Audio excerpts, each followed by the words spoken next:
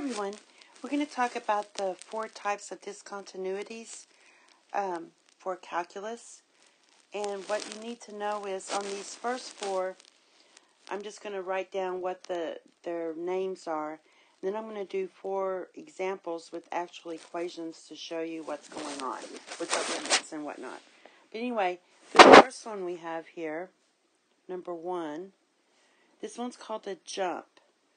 Alright, it occurs when there's a break. So there's a break right in here between this open hole here and this one here. So you can also notice that if you take the limit as x approaches a from the left, it's right in here, and it doesn't equal the limit as x approaches a from the right. Approaches a from the right, you come up to that. So this is called a jump discontinuity. This one right here is called a point discontinuity. It has a hole in it from a missing because the function has a value that's off the curve. So say at 2, this function is at 1, 2, 3, 4. So the value's at 4. It's not on the curve. Alright? So in this case, you'd say the limit as x approaches a of f of x, which is our a would be 2, does not equal f of a. Alright, because it would be undefined there. Alright, and this third one here, this one's called a removable discontinuity. So I'm going to call this one removable. Okay, this one occurs when you have a rational expression with common factors, and you can cross out those factors.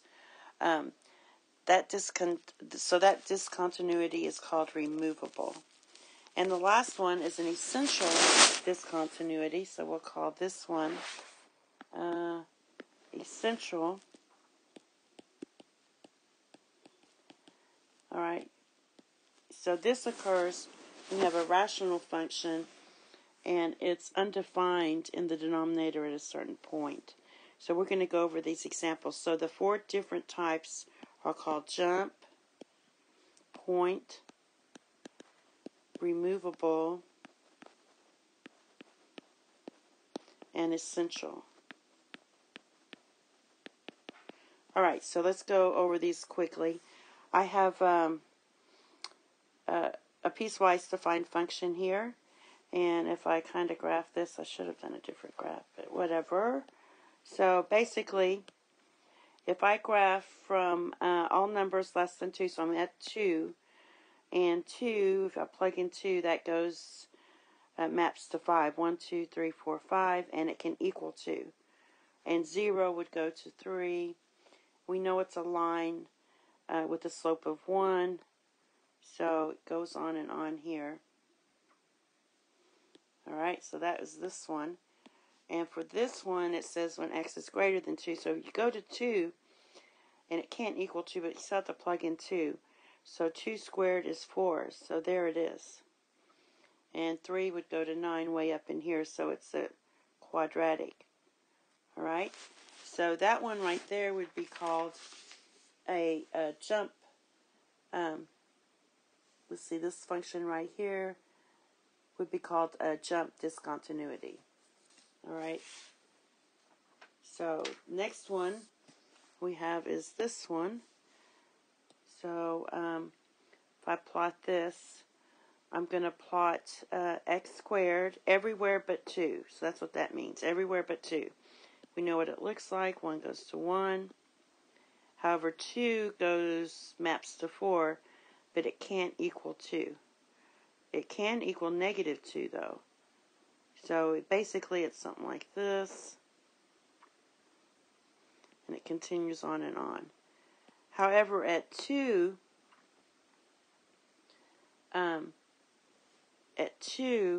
it equals 5. So we go 1, 2, This should have been at 4, so basically let me do 4 here. So 2 goes to 4 here. So there's your little hole there. So 2 maps to 5, so there's the point right there. Alright, this one is considered a point discontinuity. Alright, the function is it's continuous everywhere except at x equals 2. Alright, the next one is this one.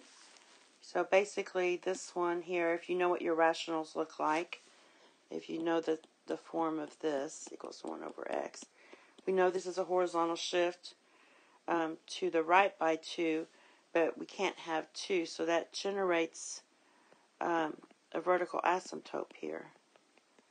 We do have a horizontal asymptote at x equals 0, or y equals 0, but at x equals 2, we have that vertical asymptote. So basically, if you drew this, go out a little bit on this. At 2, we'll just go out a little bit at 5. You plug in, so it's just something like this.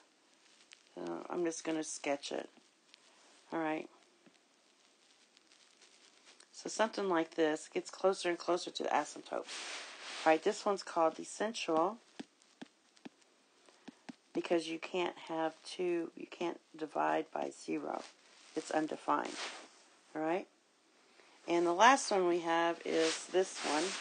This is irrational, so it's also a sensual discontinuity. If we factor this, we're going to get equals x minus 3 times x minus 5 divided by x minus 1 divided by x minus 5.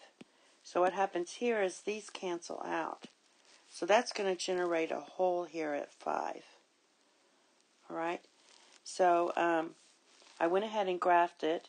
When I plug in 5 to the reduced equation, I get 5 minus 3 divided by 5 minus 1.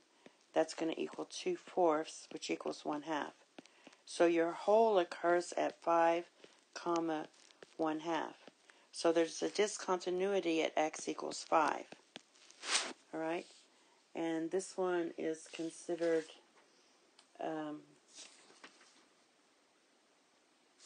kind is that considered? This one's considered a removable, I lost my thought there, a removable discontinuity if they have a hole like that.